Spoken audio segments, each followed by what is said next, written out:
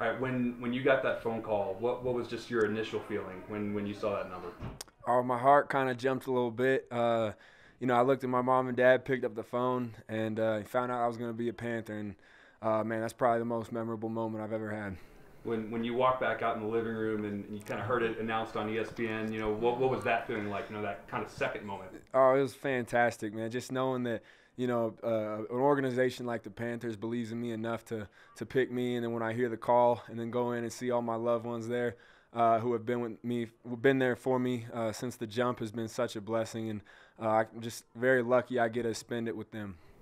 What do you know about this Carolina Panthers team? Obviously, in the Super Bowl 2 years ago, a guy like Cam Newton back there. How excited are you to be a part of that offense? Unbelievably excited.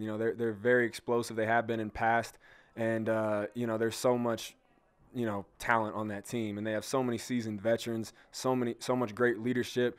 And I'm just happy to go out there and do whatever I need them to, or whatever I need me to do to go win football games. So I'm kind of at a loss for words right now. I'm kind of stumbling, but I just wow, man, I'm so blessed to join that team.